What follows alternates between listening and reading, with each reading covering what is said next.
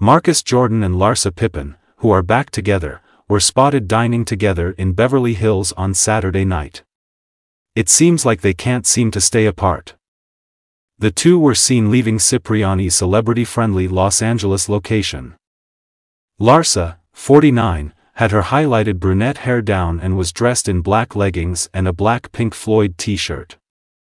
Along with the two diamond rings she had worn on her left ring finger before splitting from Marcus earlier this year, the social media star was also sporting them. Marcus, 33, looked dapper in black jeans and a charcoal gray shirt. The son of NBA great Michael Jordan wore a black newsboy cap and had a black blazer draped over one arm. The couple dated for a year before calling it quits in March. But by April, they were seen together lounging on a Miami beach. They've also been spotted cuddling up on several dinner dates and beach outings in the past few weeks. Charles Barkley voiced some thoughts on their relationship on Shannon Sharpe's podcast, Club Shay Shay. "I feel awful for Scotty and I feel awful for Michael. That is really disorganized."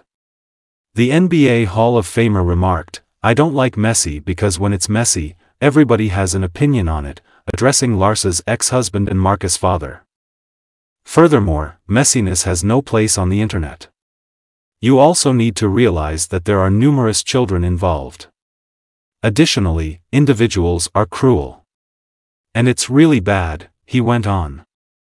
"I know they're going to be mean, but I feel bad for everyone involved because I see all the pictures and I don't do the comment stuff. It's simply so untidy, and I detest mess. Since Michael and Scotty's relationship can never be the same, there can only be losers," he said. Marcus and Larsa started dating in the fall of 2022, but they waited until January 2023 to declare their love to one another. Larsa was quite clear that she was done when they split up earlier this year. After some time apart, she came to the conclusion that Marcus wasn't her guy.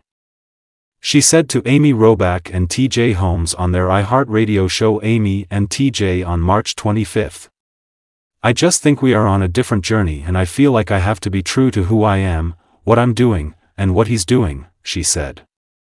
She stated at the time, "I just don't feel like it's for me, but I want him to be happy, he's a great guy."